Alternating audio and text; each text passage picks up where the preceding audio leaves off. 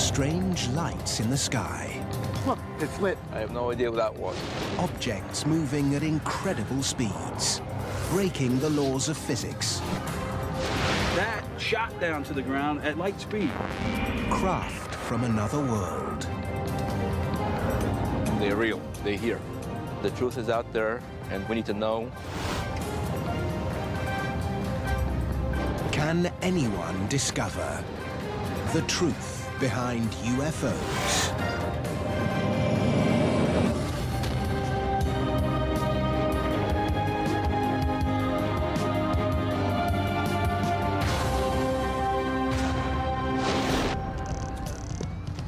January, 8 p.m., Winsted, Connecticut. What the hell is that thing? Shoppers in a downtown mall spot something in the evening sky. It's moving. You got it, Pat? The event, like so many nowadays, is recorded on mobile phones. Unbelievable. It's posted onto an internet video sharing site. It's the latest example of an unidentified flying object, a phenomenon that seems to defy explanation. I don't know what it is. Or does it? UFO sightings like this one are reported in their thousands every year, and not just in America. They happen all over the world. No airports around here at all. It's unexplained. From Rio, London, Paris, and New York, UFOs are a global phenomenon, a global mystery.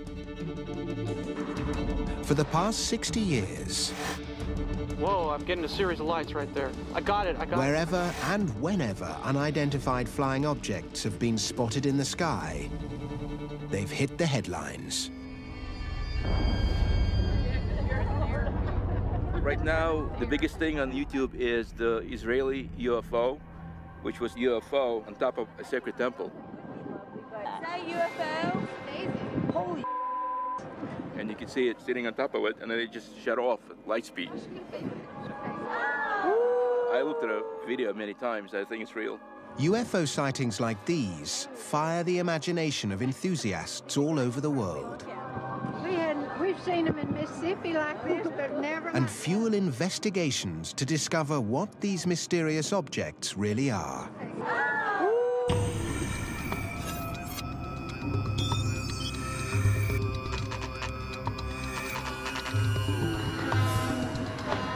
In Rachel, Nevada, a small group of men and women who hunt down the clues to help identify strange objects in the sky are gathering. Leader of the pack is Alex Podovich. We actually hunt UFOs. We have regular meetings that we go out in the field, and we set up our equipment and cameras, whatever we have, and we watch the skies. And sometimes you do see very strange things in the sky. Unusual objects in the sky like this are what these guys spend hours analyzing. A UFO is something that you cannot identify. It could be our own, or it could be alien. It's just an object in the sky that you can't tell for sure what it is. You know, a lot of people associate it with the alien craft, but it's not true. It could be anything in the sky. That's what the term means. It's just a phenomena that does not go away. It's kind of like a snowball, and it just gets bigger and bigger. And it's very enjoyable. Pat Travis knows all about UFOs. She's the owner of the Little Ailey Inn in the Nevada desert, the unofficial capital of ufology. It's a mecca for UFO hunters for a good reason. There has been a lot of sightings of craft, of phenomena that no one can explain. There's been craft that have done maneuvers so fast that it's unbelievable. I believe that we cannot be the only beings in this entire magnificent universe. It has to be more. I will always believe that. She thinks UFOs are alien, a view held by some who investigate sightings. First of all, they're real. They're here. And the truth is that they created us. We need to know, as a human race, where we came from, what our origins are. Discovering the truth has been the focus of ufologists for decades, but it's not easy. UFOs are not something called up on demand.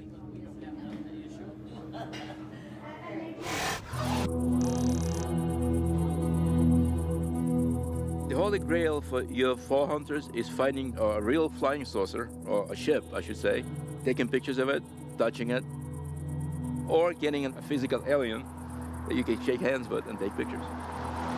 Today, Alex and his crew are taking a trip down Nevada's extraterrestrial highway to try to find a UFO.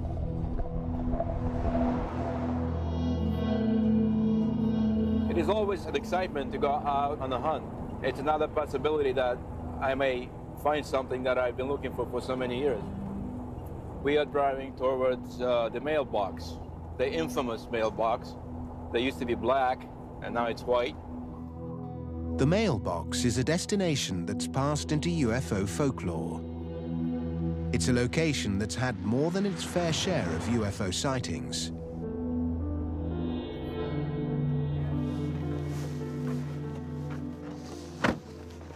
This is the famous mailbox, the white mailbox.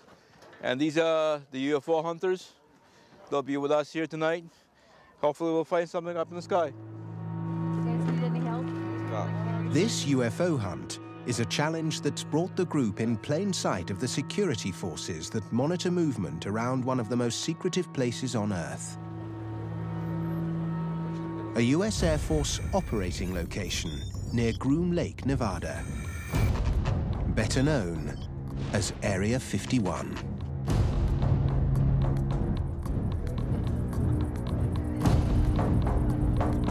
I can see a tower up on the hill, up on the mountain, and it's probably a radar out there also.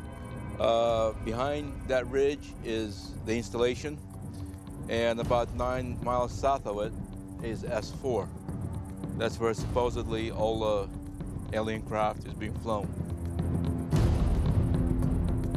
It's right there. We're probably being watched right now from that tower. They know we're here, and they may show up later at night to see what we're taping. They usually do that. If they see people with cameras, they'll come out and investigate what's going on. According to ufologists, this is the place where the government keeps its flying saucers. Physical proof that alien craft are real and they're here on Earth.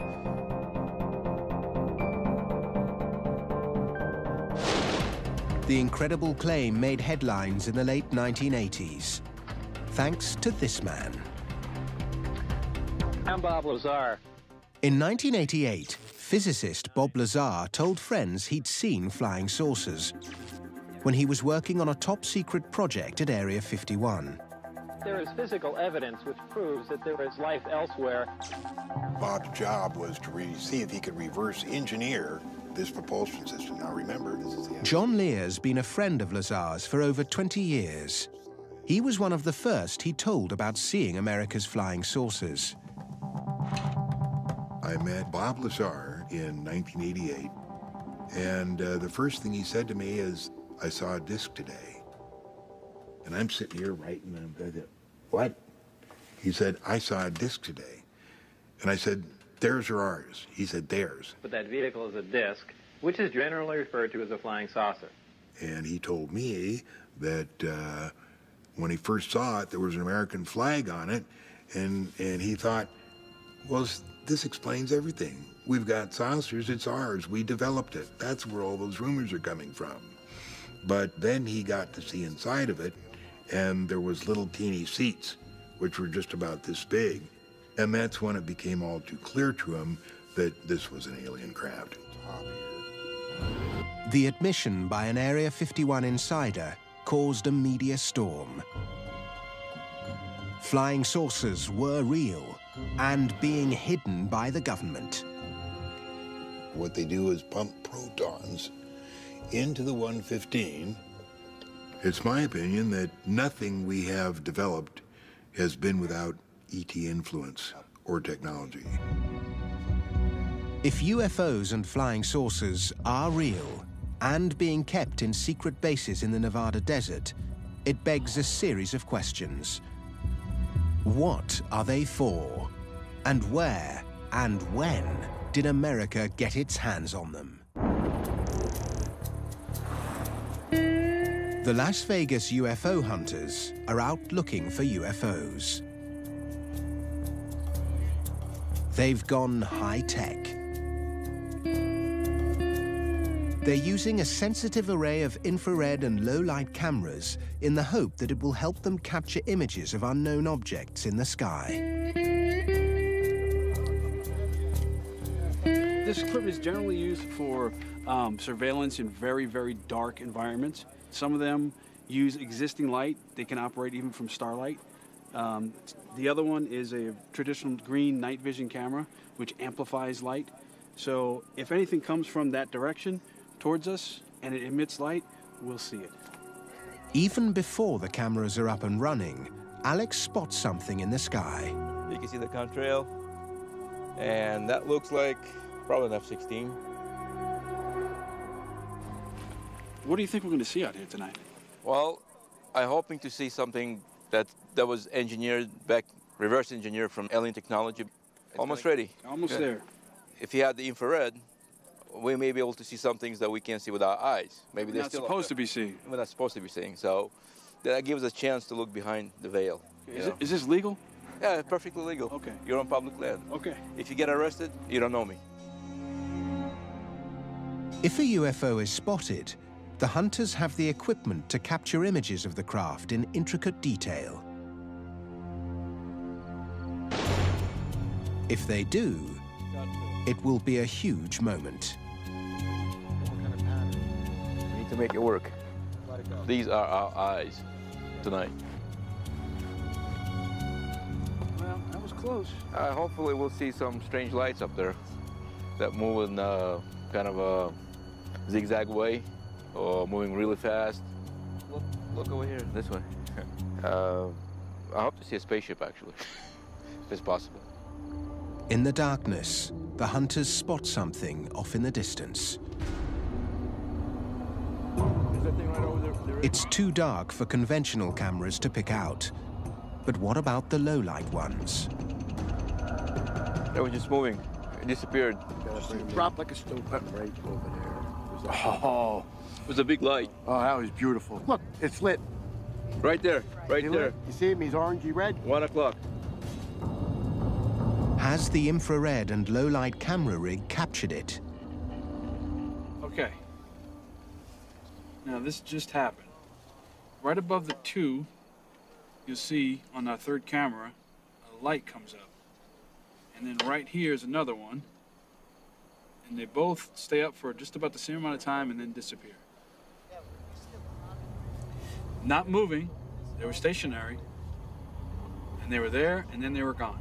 And that was not a pixel on the screen, that was not a malfunction. They've spotted something, but they don't know what it is. They hope it could be a flying saucer they believe America keeps hidden away in the desert. It's a notion that's deeply established within UFO circles.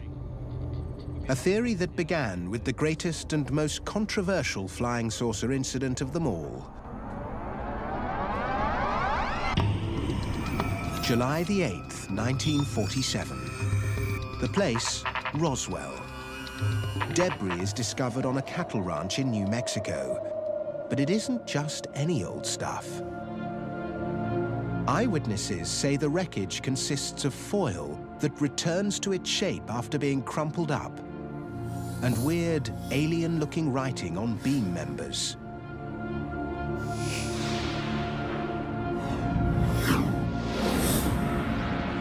A UFO legend is born. But in a U-turn 24 hours later, Roswell's flying saucer is claimed to be a weather balloon, and a controversy has raged ever since.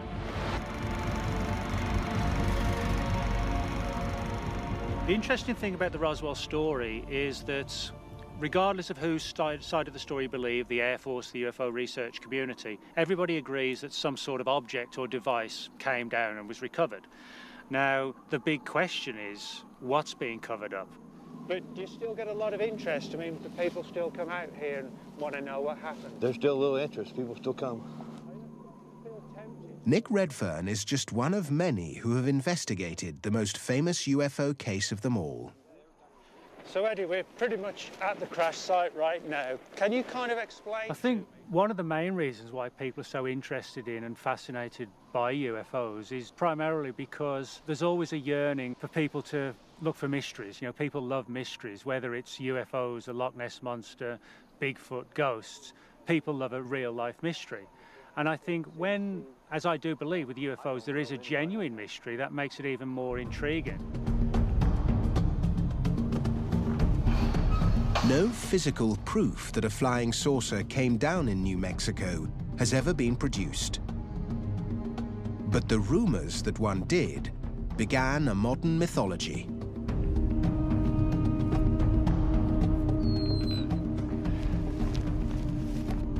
So, Eddie, this is really where all the evidence was brought. What happened was that when flying saucer sightings began in '47, it was something totally new. Never been seen before, so people were fascinated by it. The Roswell UFO incident set the scene for an incredible explosion in sightings across America. Over the next 50 years, UFOs grew into a global phenomenon. And now, the reason why is about to emerge.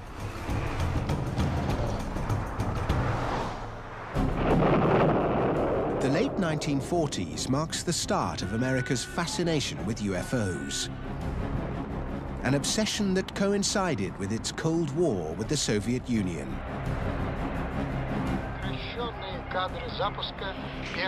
It was a period when America started seeing a lot more unidentified flying objects. The biggest trauma for post-war America in the 50s was the appearance of Sputnik in the sky. Once you get a space race starting, you begin to get this huge rash of UFO technologies being sighted. The atomic age and the space race fed an increasingly popular sci-fi genre. And soon America was awash with B-movies featuring UFOs and invaders from outer space. With films like Earth versus the Flying Saucers or The Day the Earth Stood Still, you begin to get an absolutely clear interrelationship between the kind of sightings that you get in the real world and the B-movie flying saucers of the 1950s. In the 50s, this popular culture became reality. UFO sightings were on the rise. And the US military refused to acknowledge that they were responsible. The recent sightings are in no way connected with any secret development by any agency of the United States. But that's not true.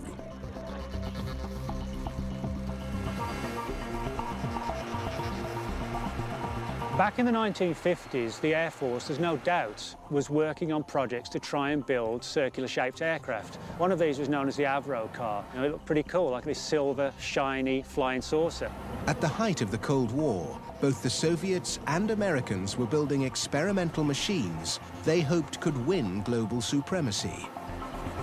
America's Avro car was one such experiment. It's a very sexy-looking machine with a bubble dome. Never went higher than a couple feet off the ground, despite having about 3,000 horsepower. The Avro car inspired Paul Moller, an engineer, to build his own version of a flying saucer.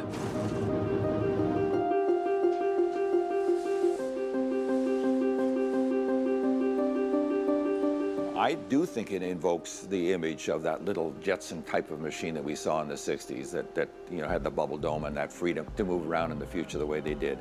That was very big in America, and I think it drives the interest of people to do it. Well, putting this canopy down really puts you into a very comfortable world. Dr. Paul Mahler flying the M200X. Paul Moller is one of only a handful of people who can claim to have flown a real flying saucer. The OMC rotary engines developing. It's truly a magic carpet sensation. When you're in a helicopter, there's a lot of vibration, number one. And number two, you have the sense you're being lifted from above.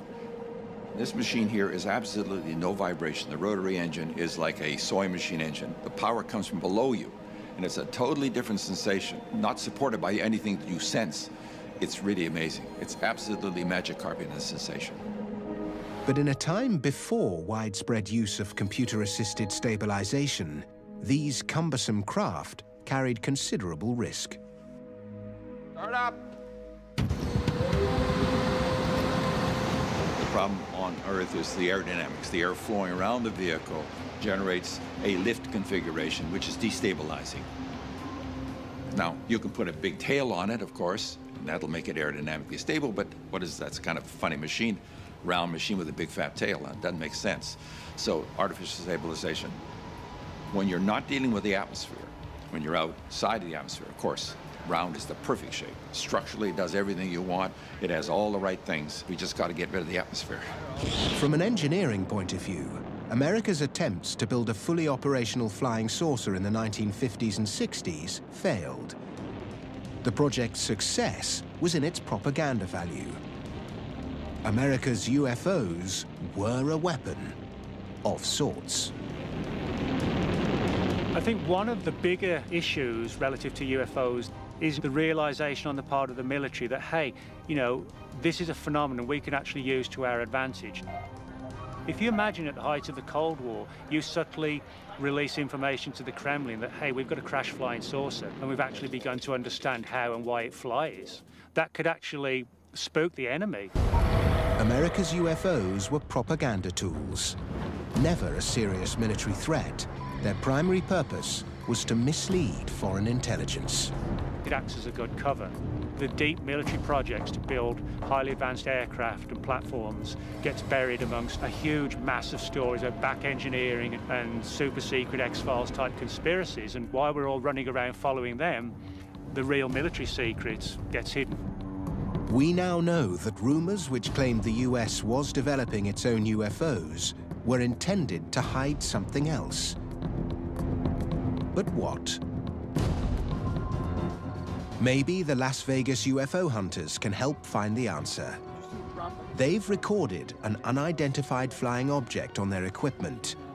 Now they need to discover what it is. Yeah, it's freaking out.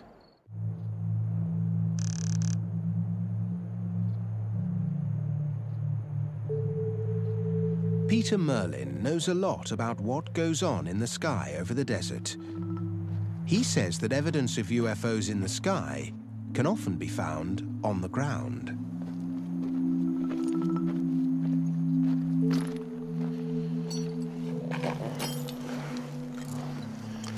One of the things people see around Area 51 are strange configurations of lights in the sky, glowing golden orbs, things like that. A lot of the time they're seeing these things. This is an Air Force anti-infrared flare. It provides a heat source to decoy heat-seeking missiles. And they look very strange to people on the ground because they seem to hang in the air or move in strange ways with the air currents while glowing and sputtering. The deserts are littered with thousands of these things. These account for a lot of the unusual light sightings in the night sky over Nevada. But Las Vegas's finest don't buy that explanation of what they've seen. They think it doesn't fit. It moved. That light moved. Right there. Yeah, I see it. Yeah, it's on, it just faded out. You know, there's a lot of military aircraft up there right now. They're doing the exercises and they're dropping flares. But don't flares fall down? That one did look like it fell, but it was, flares float down. That's the nature of flares, is so it illuminates an area. They float like this. That shot down to the ground at like light speed. I have no idea what that was. it again. Look at that light, how it moves. It's coming back. I'm gonna rewind it right here. It's right here.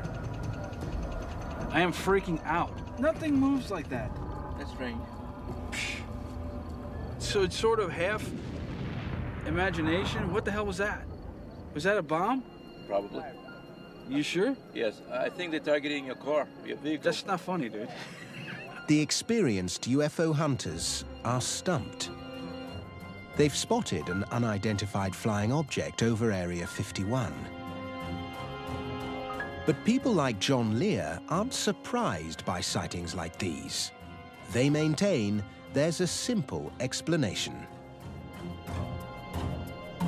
There is nothing that we have developed that hasn't been influenced by ET. They've given us everything. From Roswell, we developed such things as transistors, fiber optics, and things like that. Have the UFO hunters seen one of the reversed engineered UFOs Bob Lazar talked about in the late 1980s?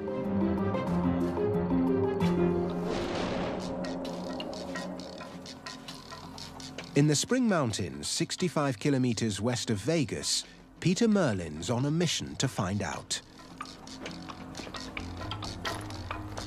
We're looking for the remains of a top-secret project capable of flying at speeds of over 2,000 miles per hour and up to 90,000 feet altitude. It was a CIA project tested at Area 51.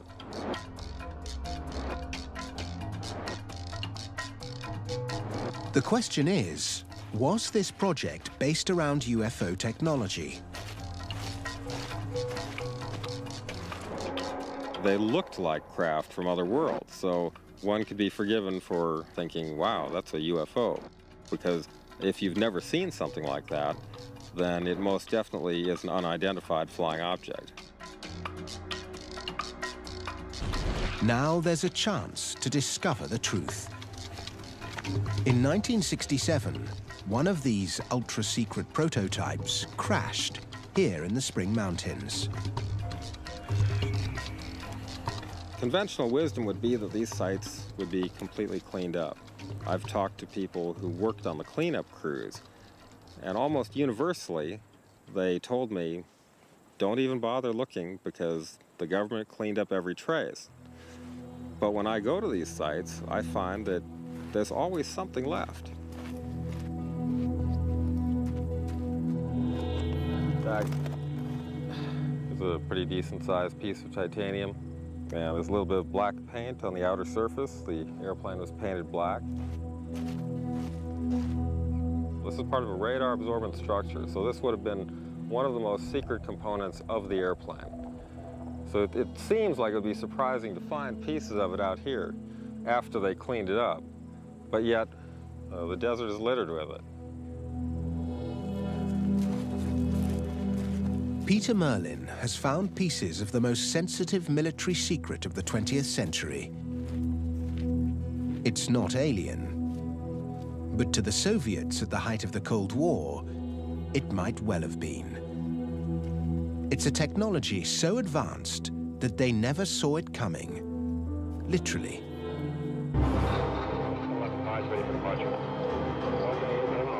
America's stealth aircraft, introduced in the 1980s, changed the rules of aerial warfare. Exotic in looks and performance, these ultra-modern aircraft caused a flood of UFO reports over the Nevada desert. But stealth aircraft can't possibly be responsible for all UFO sightings worldwide. What strange craft triggered the others? Now, with modern technology, it may be possible to figure out what they are and where they come from. In today's world of high-tech gadgetry, machines that perform the simplest of functions can often be mistaken for UFOs. This is an aerobot. It's been designed by Paul Moller, the man who built and flew the M200X flying saucer. Well, here, what I'm flying here is a vehicle that was designed for bridge inspection. It's a serious problem. How do you get up and inspect bridges or not risking somebody's life in the process of identifying cracks in the bridges? The US Air Force has used these experimental machines for aerial surveying tasks. It's an unfamiliar technology. These are exactly the types of objects that draw public attention and could be mistaken for UFOs.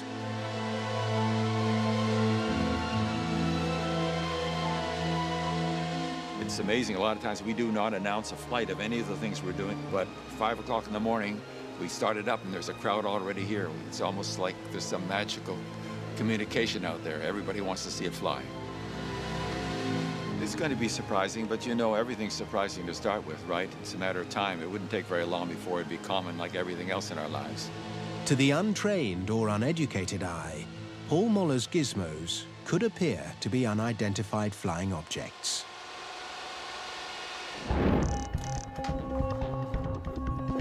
But figuring out what it is that people really see in the sky when they report a UFO is the job of this man. Mark D'Antonio is a chief analyst with Mutual UFO Network, an organization which investigates unexplained sightings. When someone sees something, there's a variety of ways in which they can record it. This cell phone video showed up on the web, and just since late last night, it's already had 187 views. This is basically available for the world to see. It's the UFO recorded over Winsted, Connecticut. Mark's job is to analyze the footage and try to identify what it is. In the majority of cases, what he discovers surprises people.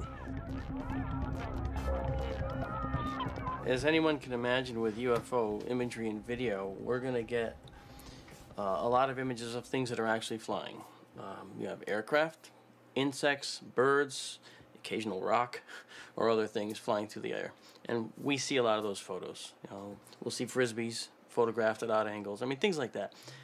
For example, take a look at this one. On his database, he's got hundreds of examples of typical UFO shots. Somebody took a picture of an aircraft, but it's a known object. Obviously, it's an aircraft, and that's not a problem. But you see this shape in here. You see this streak right here, and then you see two appendages, one set here, one set there. Okay, this is classic because this is a very out of focus object very close to the camera. This is an insect. It's a common example of how a UFO can be captured on film, but never actually seen. Sometimes these objects aren't even flying at all.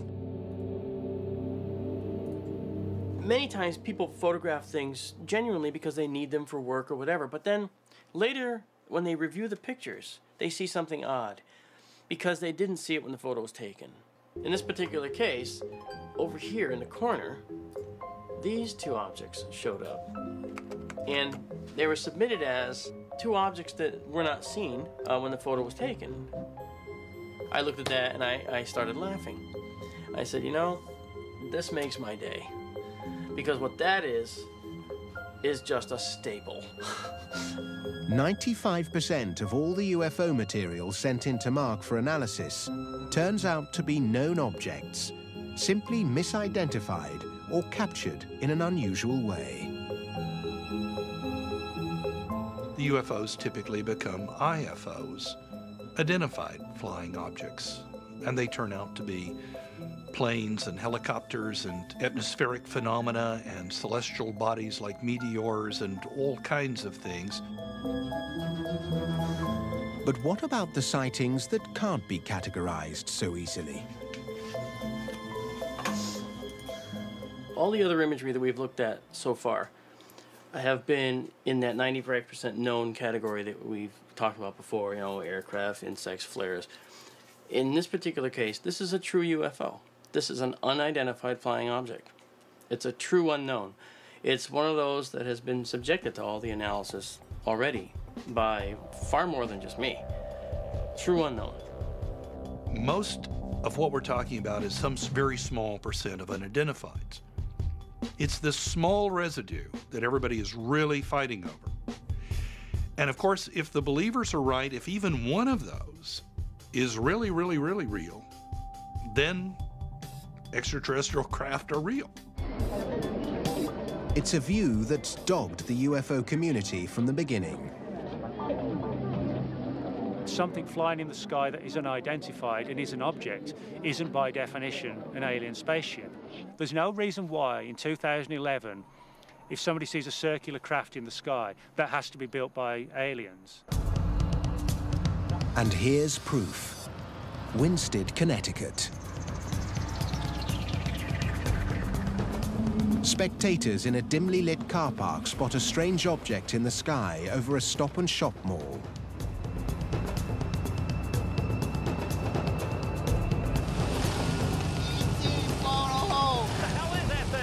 It creates a stir. The sighting is recorded on camera phones and is posted up on the internet within hours.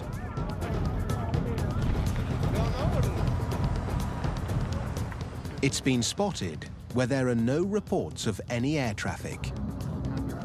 There are no blimps or advertising craft in the vicinity. To all present, it's an unidentified flying object. Unbelievable. The problem is that as the technology advances, it becomes easier and easier to hoax things that look really good. Whereas, say, 30, 40 years ago, a good UFO photograph may actually have been a real UFO photograph because it was hard to fake. Today, you know, a really good UFO could be some spotty 16-year-old teenager in his mum's spare bedroom putting together a piece of footage, putting it on the internet and laughing at all these wide-eyed UFO researchers. 50 seconds. Okay, coming in. This UFO is a hoax. Good. Connecticut's latest flying saucer sighting started life in a basement workshop a little over 24 hours before. Okay, lights. Good, there we go. One there. It's an experiment thought up for this investigation by MUFON analyst Mark D'Antonio. There's so much available off-the-shelf technology that allows you to put together a craft in no time at all that people can mistake, misidentify. It makes our job very difficult in trying to discern what's real, what's not, because the unknowns are out there, and that's what we're after. But this isn't a case of the gamekeeper turning poacher. Mark D'Antonio is on a mission. It's this guy. I think it's really critical that people understand what types of things they are seeing in the sky, whether it's a meteor or it's a four-bladed quadcopter with lights. There's thousands of these out there now, thousands. We have to show people what these are because too many people are reporting these and then think they've had a life-changing event, when in fact they were looking at someone fooling them. We want to raise that public awareness. That's very important. And we want to expose the hoaxers for who they are and show with this how that works. It's pretty neat. All right, here we go. Okay. The Winsted UFO sighting has been explained. It's one of the 95% that are. But what about the 5% that remain unidentified? Doug Wilson is at the sharp end of UFO sightings. He's a field operative for MUFON.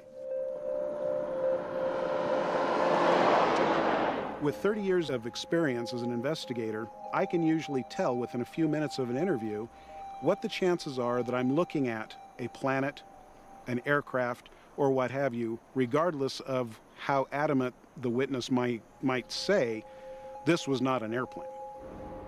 Do we have a case where you can honestly say, I've exhausted everything, and yet I don't know what it was? It happens. In such cases, Doug knows why a lot of people instinctively make the link to outer space. I think people do feel the need to have an explanation for everything. We've got Star Wars, Star Trek, any number of science fiction that people look at and they think automatically outside of the Earth. And so if you don't give them an answer, they will come up with one on their own, and frequently it is extraterrestrial. Blockbuster movies and hit TV shows may have kept our appetite for UFOs alive, but it's been the lack of disclosure and sightings that defy explanation that really fuel our search for answers.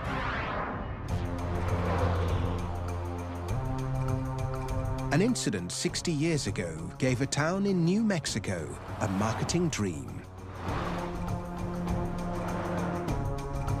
and gave birth to an industry that cashes in on man's fascination for the unknown.